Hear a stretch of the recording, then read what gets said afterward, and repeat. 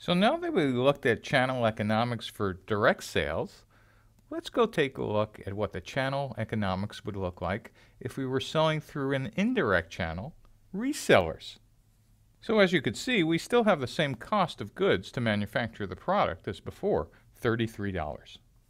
Now what's kind of interesting is if we look at the R&D, selling cost, and general administration cost, our R&D might be the same and keeping the lights on in the building might be the same, but our selling costs are lower because we're selling through resellers.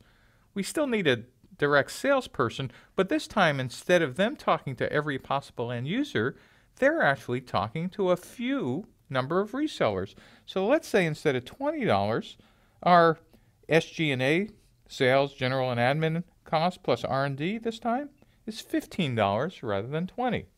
And that the total of getting the product out the door is now $48. Just like before, our list price is $100, and in the store, the end user expects maybe a 10% discount, and so the revenue to the sales channel this time, not to us, is $90. But this time, we have resellers, and the resellers don't work for us. They're the ones actually selling the product, and they take the difference between $90 and let's say $70, which they're going to pay us.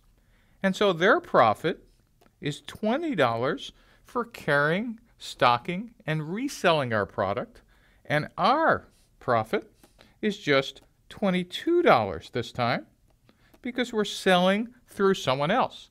But remember, our costs were lower. So one of the trade-offs in using what's called an indirect channel is that your selling costs are lower, but you're giving a big chunk of your profit to other people not part of your company.